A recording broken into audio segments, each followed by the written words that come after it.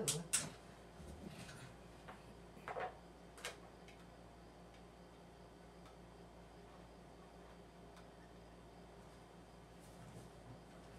Hello.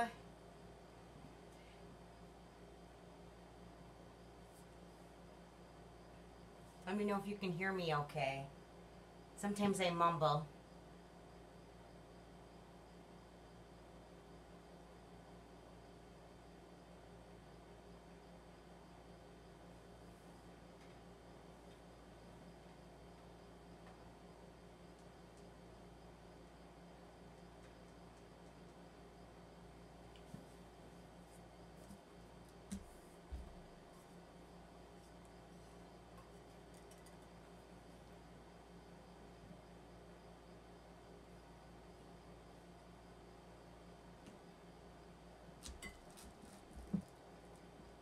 Thank you, Aurora. Yeah, I'm gonna cheat a little bit because wrapping these is a little nerve-wracking, so I thought maybe for the tutorial we would stick to something simple. It's not perfect. Let me turn myself down over here.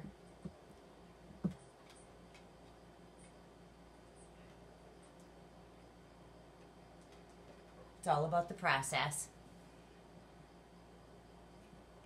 Shh, don't tell anyone, Debbie. So anyway, as some more are joining, my name is Michelle and I'm from Washington Island, and I started doing tumblers about a little over a year ago. I have my own shop here that I sell them at, and I just like to show people the process. I'm not a professional at these videos, and I might miss things, and in my head I want to tell you all this stuff. Feel free to jump in and ask questions afterwards. If I miss anything, feel free to message me. But today we're going to work on a chevron ombre. I've done a few. I've done this one and this one, and recently have done this one that has no flaws in it. But lo and behold, when I try to do tutorials, usually is when they go chaotic. But it is a style of cup that you can't properly prep your cup. If you're a fanatic about prepping your cup, I am for the most part. However, it to me feels like it's pretty secure on there. And you can scratch the silver to prep it. You just have the scratched metal look in the background. I did not prep my cup. The only thing I did was wipe it down with acetone and then applied my chevron. Your chevron decal can be found in Design Space. I know there's a few out there that are in Etsy. Danelle Laws comes to mind. She has a tapered chevron that she sells, which is exactly what I use to achieve these. When I tried to do the 20 ounce, I had to finagle a little bit and tweak it. So wrapped a string around my cup to get the measurements, and it should be about 9.2, and then measure up and down, and that's how you want to measure your chevron decal. And then, like I said, I've already wrapped it because that's half the battle, is getting it on your cup, and that's just a waste of everybody's time to watch me do that. But I'm now going to spray paint it because I think my glitter is going to be a little more vibrant with a white background. And then we're going to do two birds with one stone, because while my paint is wet, I'm also going to add glitter. So I'm going to tell you right now, the glitters that I'm using is Drive-Thru Daiquiri by Mr. Nola. Just a regular Recollections. Neon Orange, I believe. And Magic School Bus by the Glitter Guy. I try all sorts of companies and whatnot, but these three colors seem to sing to me today, so those are the three that we're going to go with. Again, I'm going to go outside and spray paint my cup. just using a Fleet Farm 99-cent white base.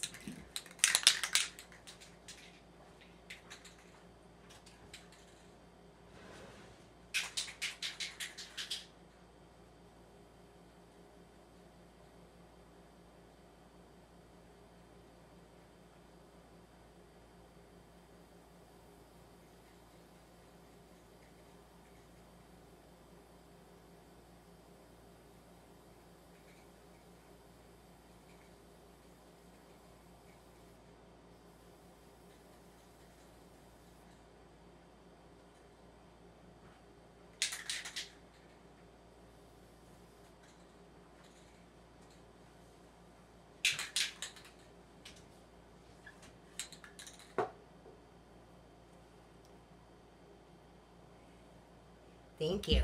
And now, while it's still wet, oh, and I should tell you that since I went up and down with the 631 vinyl, see, I told you I'd forget some things. I left a little start on the edge. If you've got a pattern that you don't have, even on the bottom too, there's some places for me to pull that tape after I get the glitter on. If you don't have spots, if you're just doing like something in the middle of your cup or whatever, put like a glue dot on there, some indication after you put the glitter on so that you know where that spot is so you can dig it out. If you're just doing a peekaboo with spray paint, you can usually see where your decal is. But with glitter, it pretty much buries your 631 vinyl. And now I'm just adding my first color, my pink, and in my mind sectioning off my cup into thirds.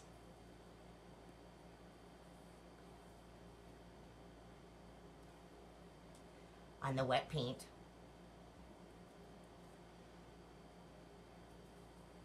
Haven't used any adhesive yet.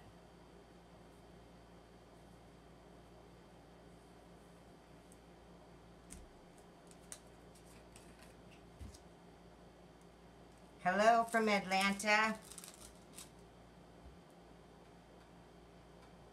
Wish my comments would show over here.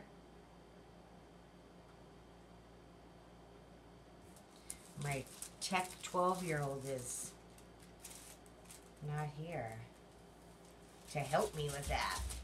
All right, just preserving my pink, moving on to the orange while my paint is still wet.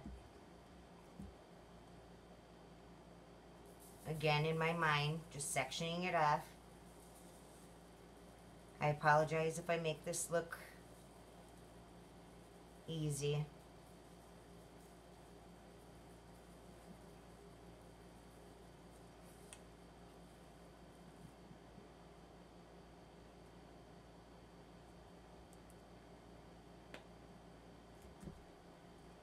Thank you for answering questions, Aurora. It's hard for me to follow the questions.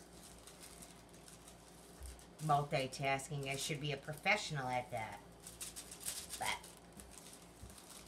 I am not. Alright. Savoring my orange. Moving on to my Magic School Bus yellow. Still using the wet paint.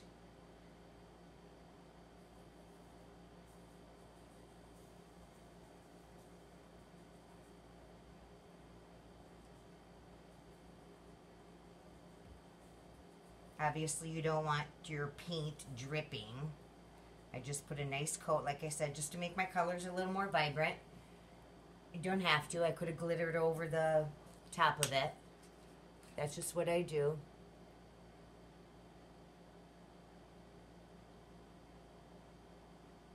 Hello, Michelle.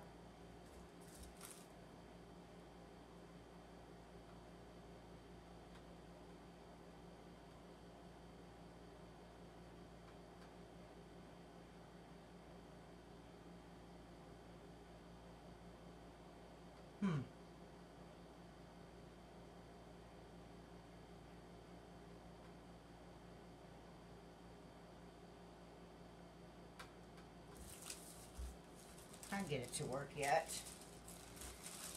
So, we have our cup sectioned off into 3s. But that's not enough coverage. So, save my yellow here.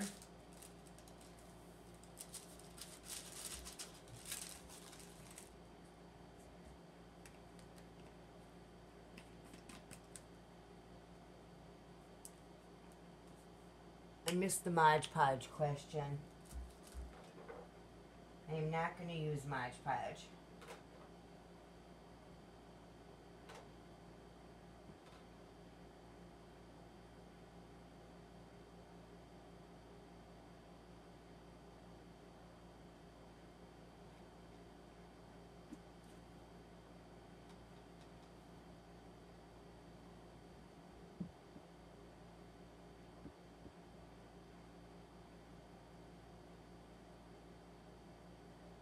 If you go fast enough, Lisa, I think I got the same amount of coverage for each color.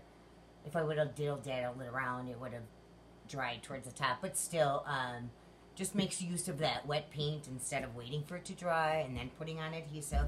I am a Loctite user, so if you are a Mod Podge user, you would at this point have to wait for it to dry. I'm not sure of how Mod Podge works, but I do use Loctite, and therefore I don't have to wait for the next layer. You're right, glossy paint does spray or does dry slower. Normally what I do as a base coat on my cups is use a flat, or sometimes even a primer. It doesn't have to have any shine to it at all. But moving on, I'm going to spray the pink part and only the pink part. Again, we are using Mr. Nola's. And I'm spraying over my garbage can off to the side here. And just that pink part. Spraying with Loctite.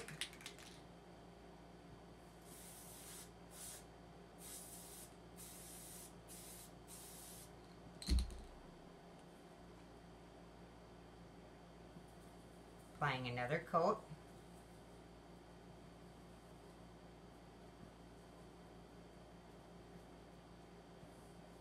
Now it's got enough coverage.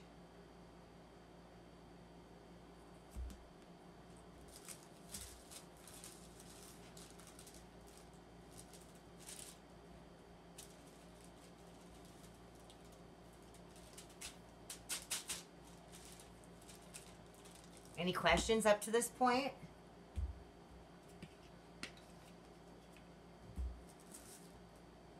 Now I'm going to spray the orange again.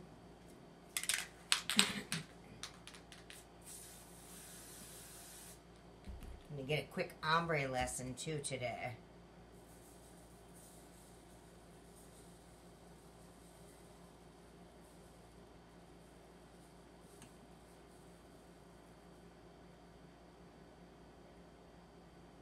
It's enough coverage there too, I would say.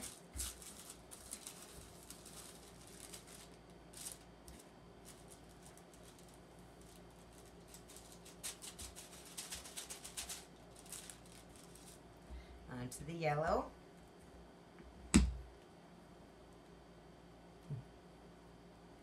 Yeah, these are my go-to colors. They're always going to turn out. Every time I make a cup with these colors, it sells right away.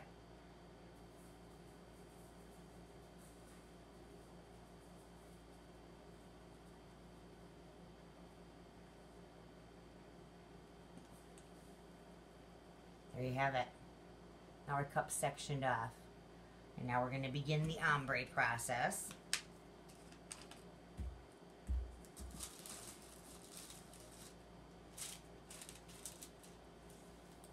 Which I'll try not to make long and tedious, and I'll try not to go really, really fast too.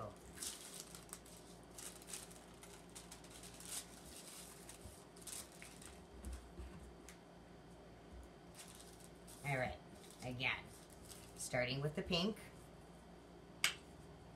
Going to sprinkle mode this time. And I'm going to spray it right in the crease. And I'm going to go up with the pink.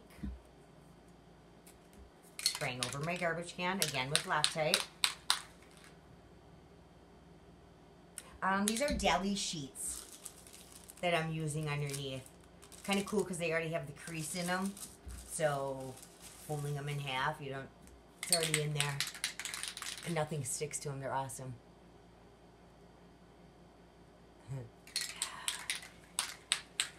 I love the ombre.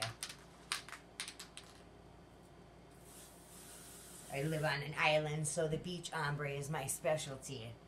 Alright, so I sprayed in the crease, and I'm holding my hand way up in the air, and I'm not being facetious and sarcastic, but I'm at least 14 inches in the air. And I'm just sprinkling it like it's my salt on the dinner plate. And hopefully you can see where I'm sprinkling it. I'm sprinkling it right where they're creased together. And you'll see the line just start to dissolve. Be patient. Be very patient. That's the trick with ombre. Just sprinkle, like I said, like it's your salt on the dinner plate. And slowly make that line disappear. Spray it a little bit more.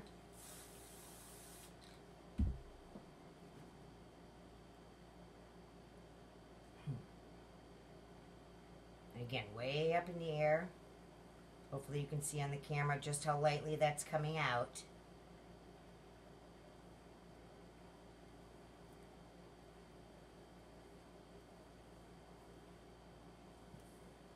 And it's chevron underneath. It doesn't have to be perfect, but I just want to show you that it can be.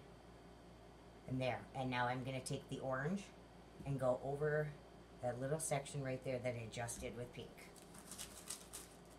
I have learned with ombre, for the most part, the lighter color likes to be the finisher. So the orange should be on top of the pink, and the yellow will be on top of the orange when it's complete. Alright. Again, spraying over that little midsection. Not a lot, because it just needs to be drizzled. Going back over with our orange.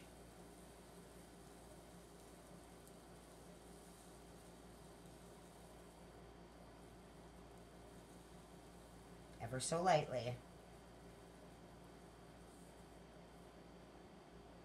See how our line disappeared? Like I said, it doesn't have to be perfect because we're going to peel that tape off from behind.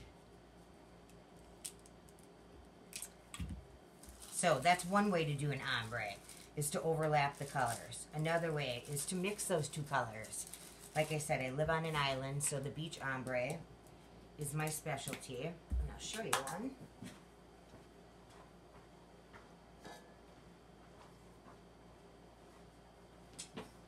So I make hundreds of these.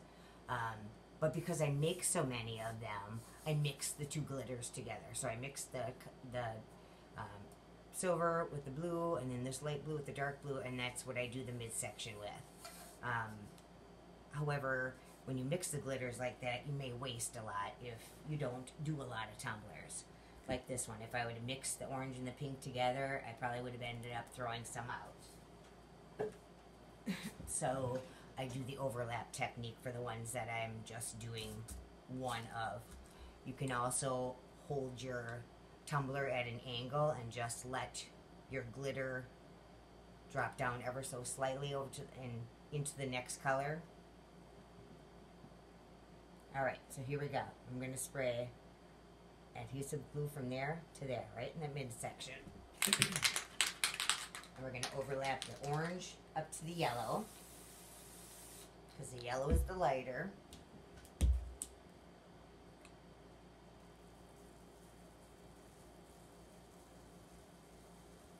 Kind of holding it at an angle, and this opening's not so big in these kinds, so I'm holding my glitter a little bit closer to my tumbler than what I did with the ones with the big holes in it,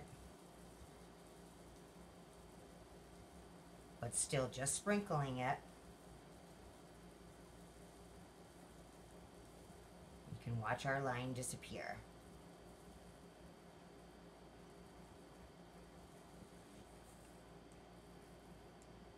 I'm going to do it one more time.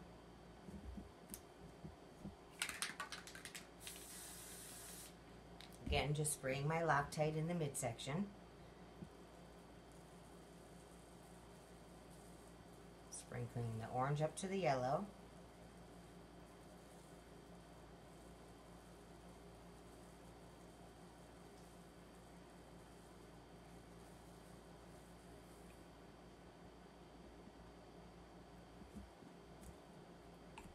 Actually, I'm going to go up a little bit higher.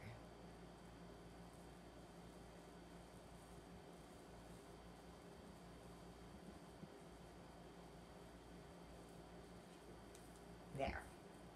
And now I'm going to come back down with the yellow onto the orange. And then we should have a completed ombre. And we can move on to the next step.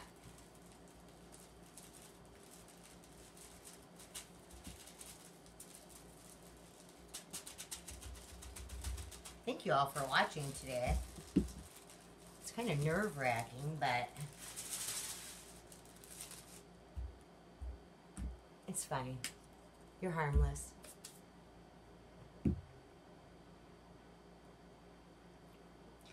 All right. One more time. Let's do this one more time. Yellow onto the orange. Looking pretty good so far, though.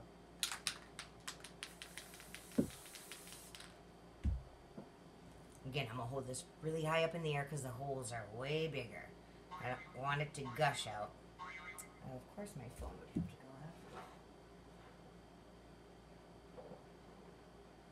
go off. Yellow onto the orange.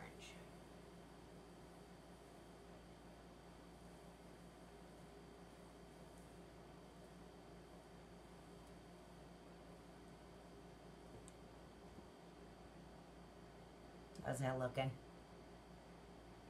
Thank you, Aurora. I think that's pretty good. All right. Let's get to the good stuff here. So, again, you recall I haven't been drying it in between layers, which is fine. Now I'm going to go outside and I'm going to seal it just like this. And I'm going to seal it with this. Actually, I got more in this one, so I'm going to use this one. But any clear sealer. And I'm going to spray the whole cup.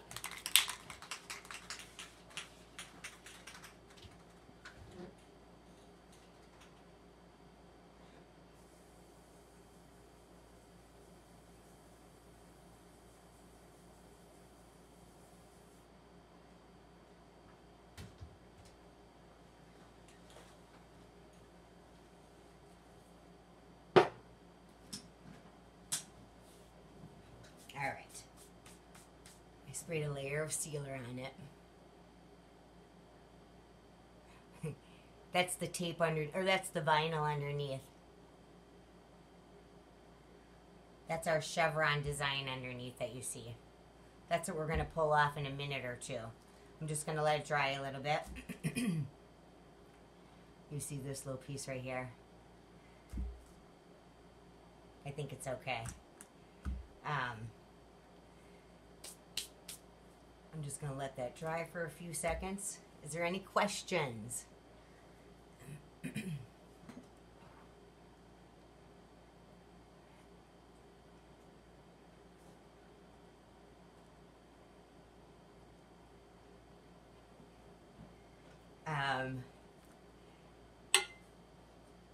I don't think I put this cup in this group or not, but this is the same effect, the same peekaboo effect, obviously, but not chevron.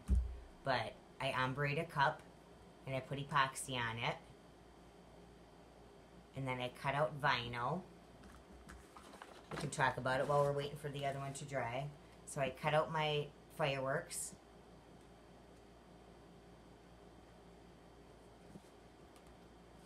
And the people. And then I put the fireworks on there, spray painted it, and then pulled the decals off. Kind of what we're doing with the chevron. That one will be a different video because I already started it. So I'm going to turn these into this. later on.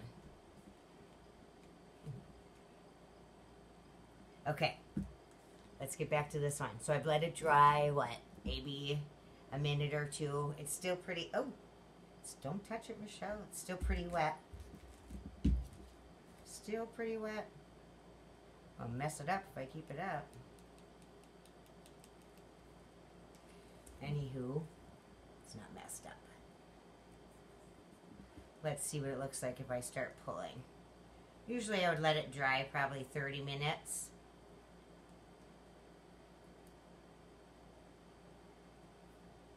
Then you just pull off your decal. I don't know if you can see that or not.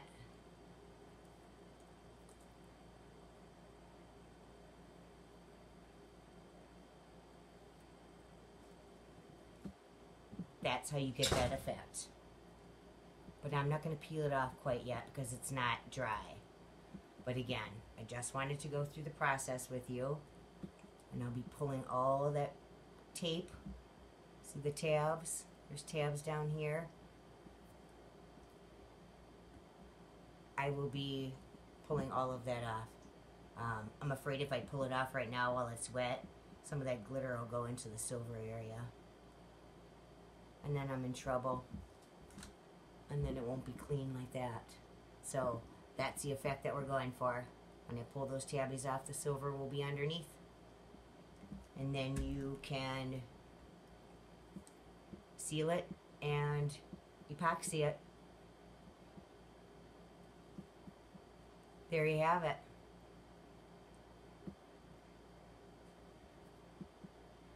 Thanks for watching. You're welcome. Hopefully I can do some more of these videos. I love doing them. They're a bit nerve-wracking at first, but if you all learn something, that's what it's all about.